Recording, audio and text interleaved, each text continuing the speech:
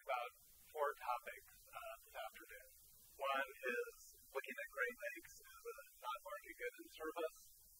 Secondly, look at the six major economic sectors. Thirdly, trade-offs and regulation rules. And finally, climate change and Great Lakes water. A little bit dangerous for me.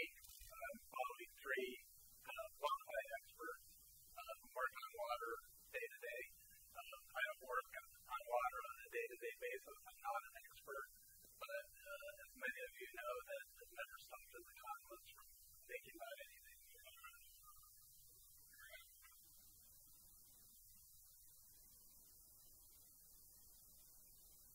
So, topic one, the Great Lakes as a non-market good and service.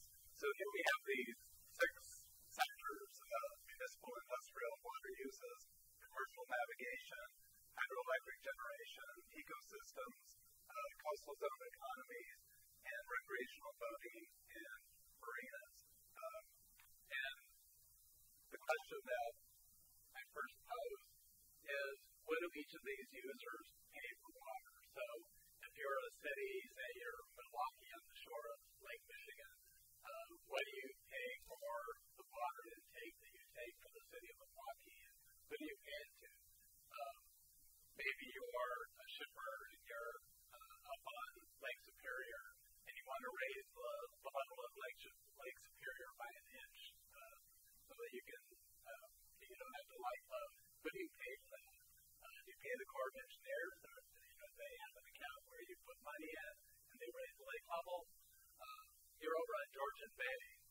Say over at Georgian Bay, you have a second home over there. You want to raise lake levels. Who do you pay? You want to raise them not an inch, but 3 centimeters. You're Canadian. And who do you pay for that? And, the clear answer to all of these questions really is that you don't pay anyone. And water is an unpriced good. And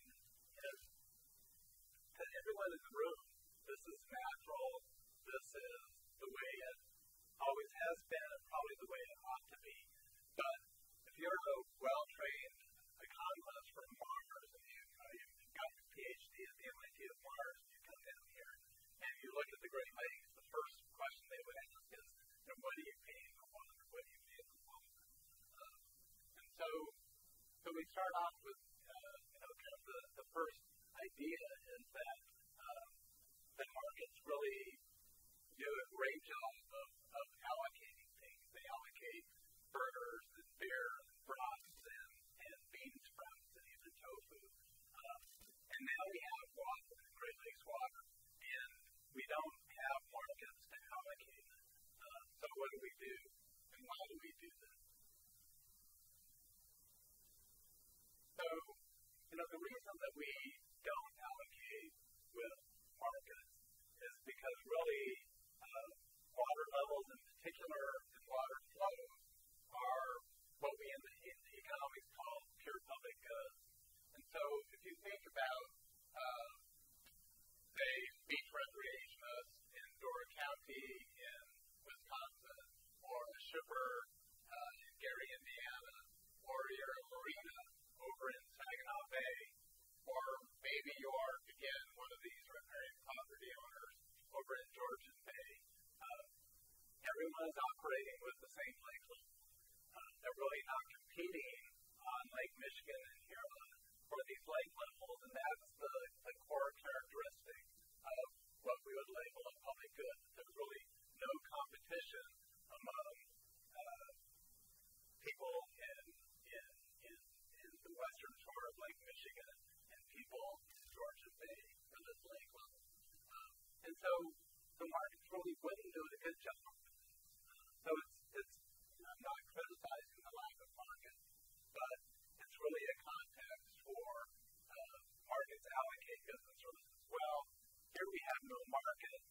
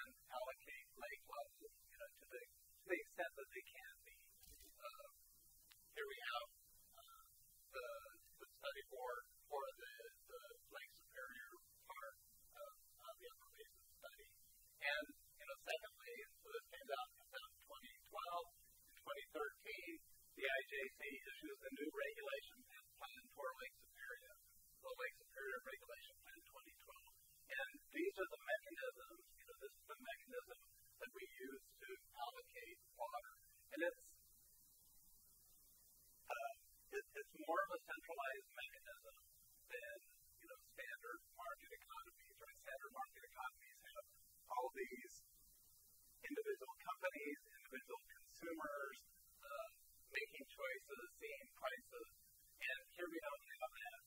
So instead, we have the IJC, we have these studies, and in some ways, to some extent, we have benefit cost analysis to help us make some of these allocations. Okay, so as topic 2, I want to kind of run through some of these 6 sectors, and I want to give, basically some facts and some perspectives. One of the key perspectives that I really want to raise here is what alternatives exist. And so when we have, say, an upper basin study, one of the things that economists are going to ask is, okay, we have Great Lakes shipping, so what alternatives exist to it? And what I want to propose is that we really kind of expand the boundaries of the analysis in each of these sectors. Okay, so we start with the first sector again. In the order of precedence under the Boundary Waters Treaty, municipal water is given the first order of precedence, the highest priority. We see here 29,800 million gallons per day, kind of a substantial amount of water gets extracted from the Great Lakes. Kind of a dramatic percentage, 75% goes to power plants, really kind of power plant cooling. And then another dramatic number is that only 1% is lost to the basin. So most of this is returning, and there's substantial return flow to the basin. So in the context of low lake levels, as an economist, the question I want to ask is, well, what does it cost to extend a pipe, to expand pumping so that you can get into a lower lake? And I guess I would submit that this is not that challenging of a problem. It's not a problem that's going to keep you awake at night. Engineers know how to expand pipes, and so the dollar estimate here should be quite straightforward. Next sector, Great Lakes shipping navigation commercial navigation is given the number 2 priority and precedence under the compact. Here I have some data coming from the Lake Carriers Association, looking at 13 years of tonnage. These are U.S. flagged ships on the Great Lakes. So, we see, one thing we immediately see is that 2008 recession really was worse than any sort of lake level. So here, the 2009 shows up the effect of the recession. So most of these numbers are plus or minus 100 million net tons of cargo. We come in, the recession hits in 2008, the shipping season comes up in 2009, and we're down just above 60 million tons, and then working back from there. Unlike 2003 and 2004, 2003 was a really low lake level year. 2004 was closer to normal. And so this is the sort of loss in tonnage that we can see is something like 15%. That in 2003 with the low lake levels, there was light loading, and below 100 million. 2004, nice lake levels, they're up to over 100 million. So this is the sort of damages that low lake levels might cause to shipping. When I look at some questions, I want to know kind of the functional relationship between shipping costs and lake levels. And, things that I think that Keith and John can answer in terms of the spatial constraints. So we have shipping on this whole system where there are spatial constraints and specific ports and on specific lakes and specific connecting channels. I think these are important questions. And then, kind of going back to broadening the perspective, we have Great Lakes shipping, but there are other ways to move goods and services. We know that long iron ore from Minnesota comes via railroad, and it may actually be that the low lake levels are a benefit to rail companies, right? So in expanding the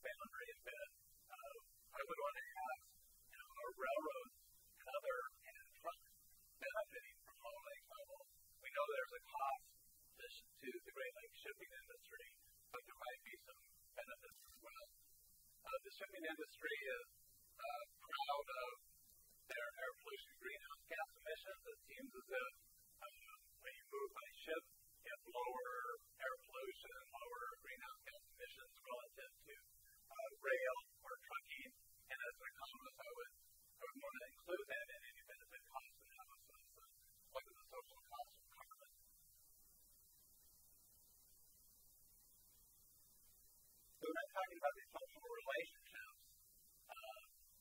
again, as McDonald's, I guess you would lose my union card if I didn't put a couple graphs up.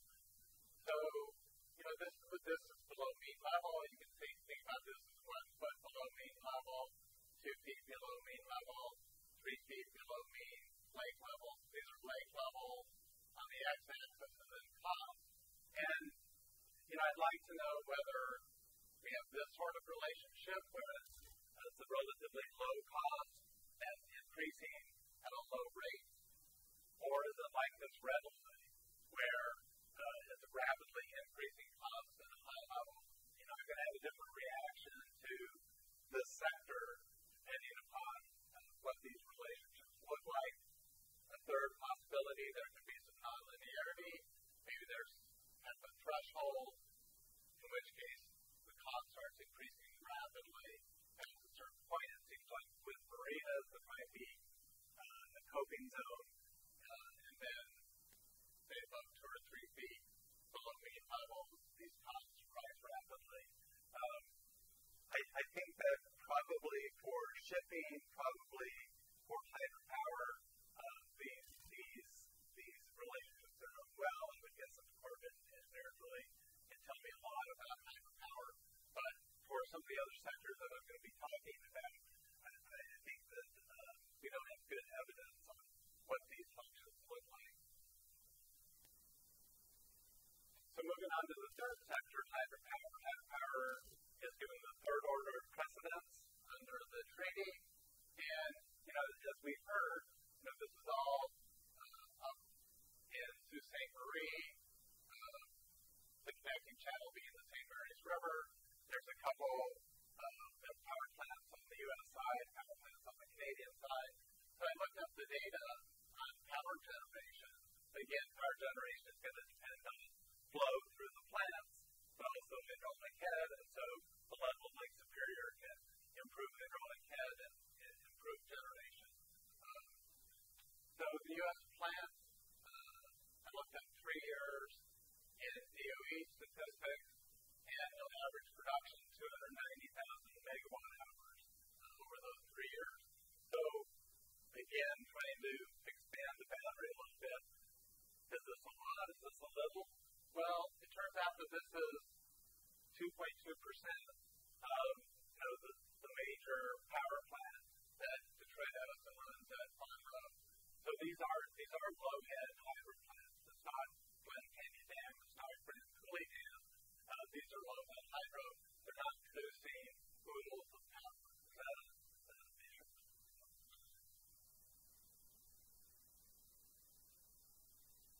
And so, again, I want to know this functional relationship. I think that Keith and John can tell me this quite clearly. But then I also want to think about, what are the substitutes for this hydropower? And I think, 10 years from now, we're going to have fracking in our backyards. And hopefully we own the metal rights, so these are kind of literally in our backyard. But one of the shale plays in the lower 48 is in the state of Michigan. Is anyone betting against shale in Michigan? No, we might not be happy about it, but there's going to be a lot of it, and it's going to, hopefully we can protect from it. But there's going to be natural gas power plants, throughout the country. It's a good thing if you're worried about carbon, right? Natural gas has a lot lower footprint than coal, if we can control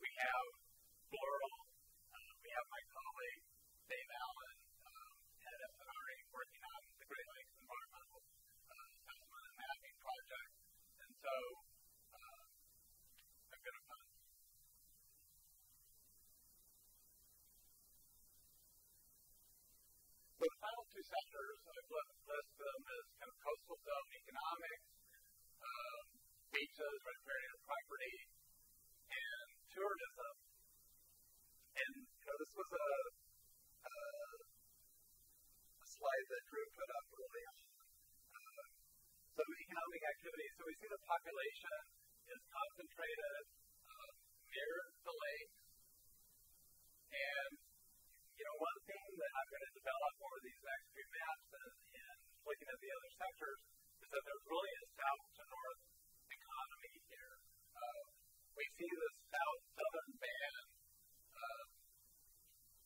around Michigan, Huron, Erie, and Ontario, heavy population and much lighter populations as we go north.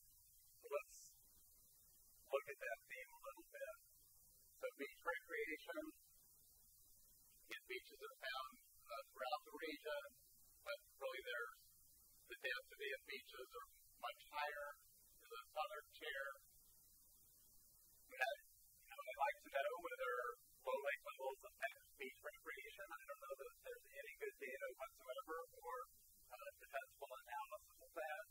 And then if you end up at the beach and the levels are low, you have to walk out 50 yards to get to the water, does that harm your experience? What are the costs associated with low lake levels? Again, I don't think there's a whole lot of evidence on that.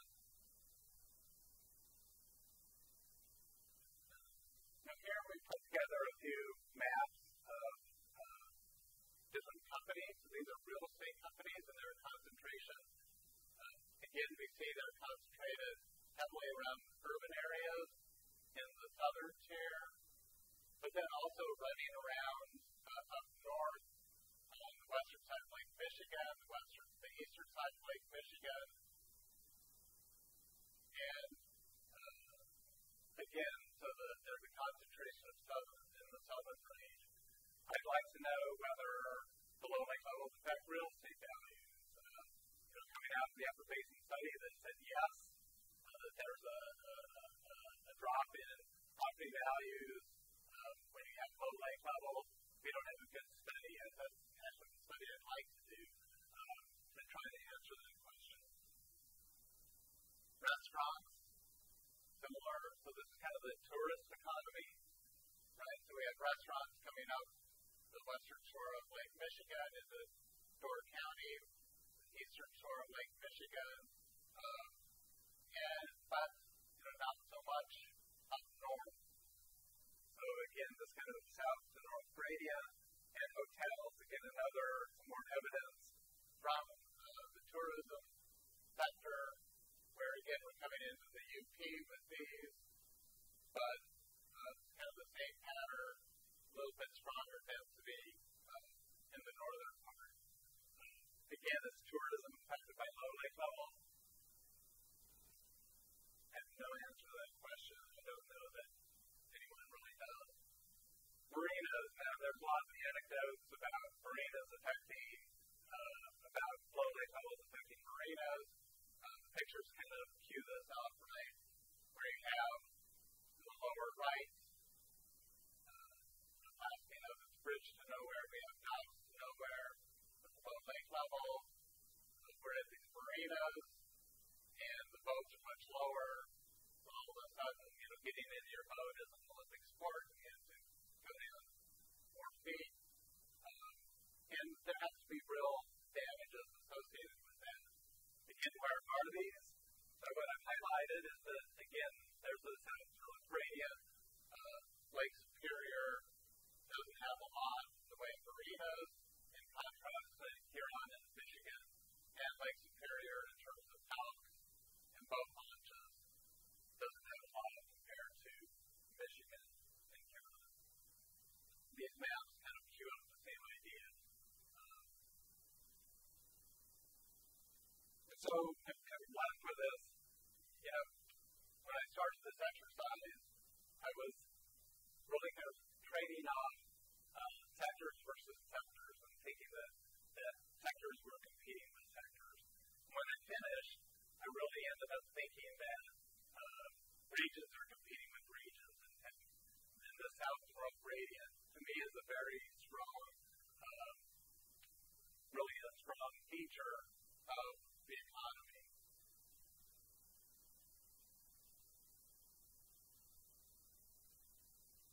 So we move to the third topic where we think about trade-offs and regulation plans. Again, this has been queued up by Keith and John. How to regulate Lake Superior. Keith knows this question Keith answers on a daily and monthly basis. And then whether the question that John posed, whether we have to put some sort of what's called a restoration in the St. Clair River.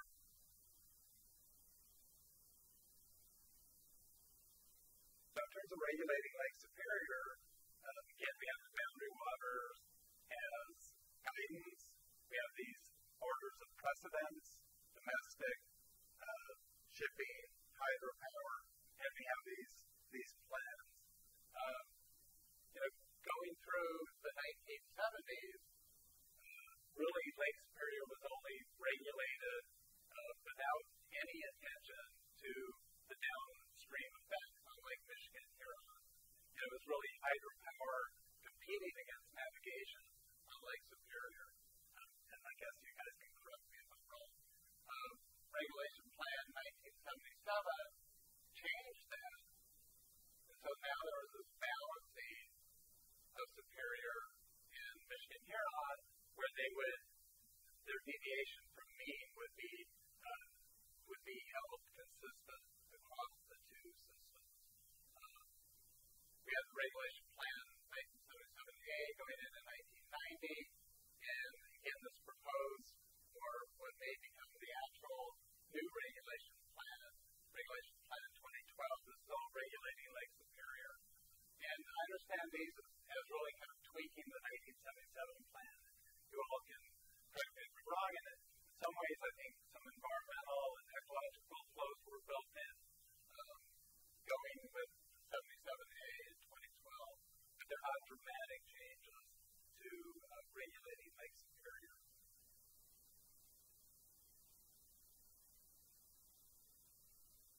Now, without some sort of restoration of the St. Clair River, this work, and I think maybe Drew did this work for the Upper Basin study, but what this is showing, the dark lines are showing actual lake levels on Lake Superior, and then a simulation with the brown line of lowering lake levels, or in some cases raising lake levels on Superior, and seeing what the effect is going to be on Michigan-Huron.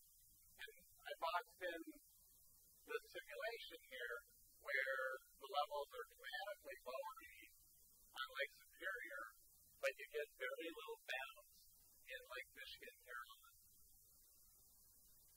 Again, this is because the surface area of Lake Michigan-Huron is so large, precipitation from Lake Michigan-Huron is so large, maybe discharge from Lake Michigan-Huron is so large.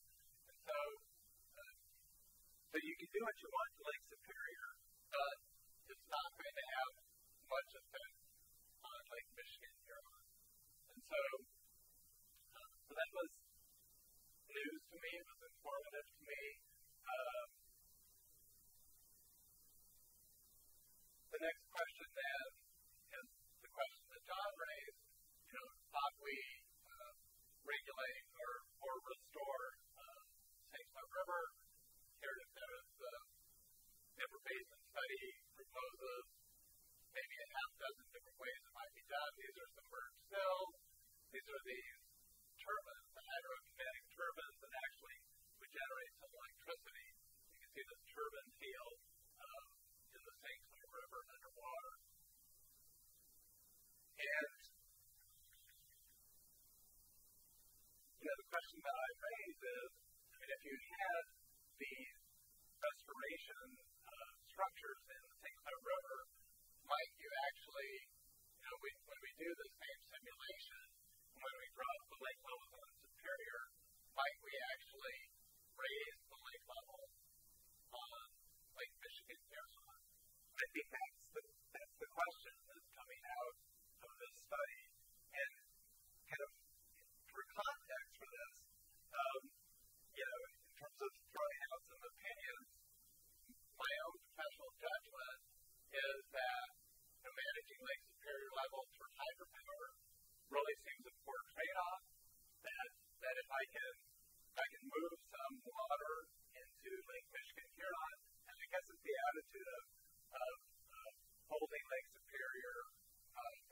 reservoir for Lake Michigan-Huron.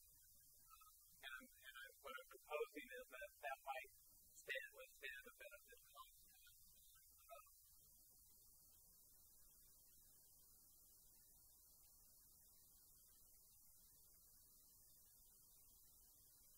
Against that, we have this treaty which puts in precedent navigation and hydropower over riparian property, beaches, tourism.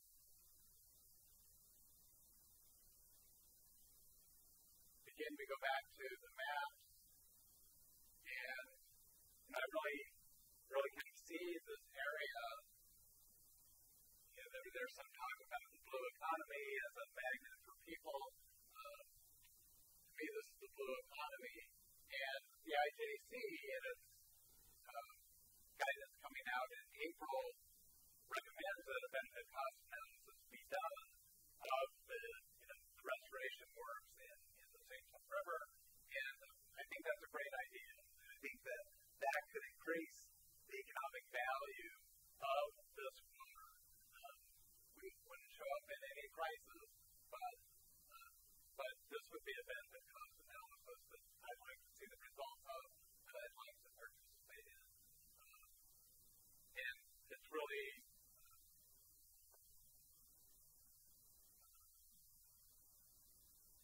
in some sense expanding the domain beyond what the treaty would tell us what to do.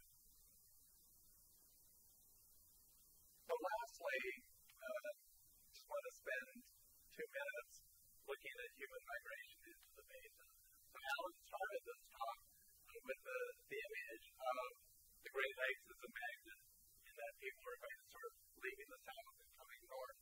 And so I want to show you some work done by colleagues in the economics department here. David Alboui and Ryan Kellogg and a couple other co-authors did a wonderful study, and it's projecting human migration in response to climate change. So it's looking at a scenario of 2100 and climate change at that point in time, and seeing how people are going to resort, people are going to migrate. And the red, orange, and yellow sections lose population. So in the southeast, we're losing population. Along the California coastline, we're losing population. The Great Basin is losing population. Maybe mostly rapidly. Not a lot of people there. But the winners are in green and blue and light green. And so you see that the northeast coast winds, there's going to be migration or projections of migration to the northeast. The northwest coast winds, there's projections and movements to the northwest, but the Great Lakes winds as well. So their projections are for a roughly 3 million increase in population in these areas shown on this blown up map of the Great Lakes region. And this is 6.5%. And so, this isn't something that just happens in 2100. As climate change goes over the course of this century, and it looks like we're teeing that up, climate change to occur, this should be a process that will continue, could be starting, and will continue for the rest of the century. And the projections from this study are that we would end up with 3 million. Most of these people are most of the increases would be in the urban areas of the southern tier of the Great Lakes Basin. So, just to summarize, the non-market nature of Great Lakes water is surely appropriate, but it leads to challenging allocation problems. We need better economic evidence on the impacts of low lake levels. I don't think there's anything out there that's been done very well. Again, the strong south to north gradient in the economy. I question the order of precedence coming out of the boundary waters treaty and whether that's really anachronistic. whether we would want to abide by that over 100 years after the treaty was signed. I like the idea of at least thinking about restoration of the St. Clair River. And maybe we're going to have reverse migration instead of going from north to south. We'll be coming back from south to north. So thank you to the UN Water Center for organizing this.